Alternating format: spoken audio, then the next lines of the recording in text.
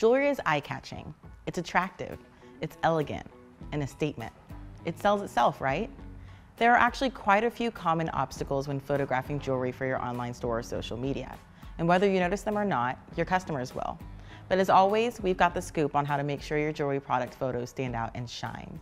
Let's start by prepping for a flawless jewelry shoot. First, clean your jewelry.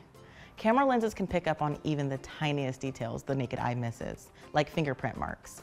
Save yourself time and frustration by cleaning your jewelry before your shoot and handling your jewelry wearing gloves until your shoot is over. A microfiber cloth like the one that comes with glasses works wonders for removing smudges. This will help you avoid getting to the editing or even posting stage and realizing you either need to spend hours fixing your photos or redo the shoot entirely. Second, you want to choose the right space. Adjusting and editing lighting during post-production can be super time-consuming. If there is a window or room in your house that gets great natural light at a certain time of the day, prep that space for your photo shoot. Having your table or backdrop set up beforehand means you get to optimize your shoot time with the best lighting. You want natural light that isn't too harsh, especially if your jewelry pieces are reflective. Third, pick a great backdrop color.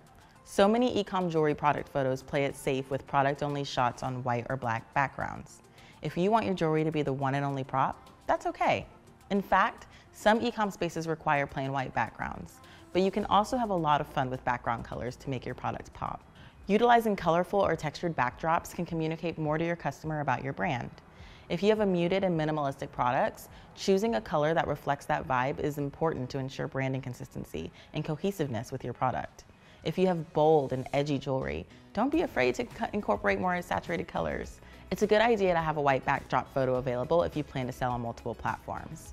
And always choose a backdrop that can accurately show off the colors of your product itself. Now we want to share a couple of secrets to jewelry content that sells. Models. Your customers want to visualize how your product will look on their own bodies. Hand models are the perfect way to show them how your jewelry will fit into their lives.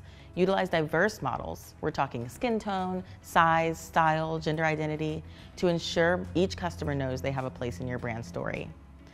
To elevate the quality of your shoot, keep some lotion nearby. Hydrated hands translate so well on camera. This is a game changer. Manicured is a must. Make sure the nails are evenly trimmed or manicured to match your brand aesthetic. Chipped nail polish can be a big distraction. Play with angles and variety. Try to create a sense of dynamic movement in your hand photos. Clean and styled hair. If you're shooting necklaces or earrings, it's important to make sure your model's hair looks groomed and well kept, no matter the style. Add gifts. Jewelry really speaks for itself when you allow your customers to see it in action. Imagine a subtle hand motion to show a little glimmer in a gemstone or a bracelet slipping over the wrist. You can also utilize your props in gift mode. Drop some rose petals into your scene, a little shift of your fabric, let your model explore poses, or if you have an artificial light, place it in different spots throughout your gift for the illusion of a moody shadow. Now it's time to get started with jewelry photography, and we'd love to collaborate with you in a virtual shoot. But whether you collab with us to create your content dreams or you DIY, you're ready to conquer the e-com jewelry market with these tips.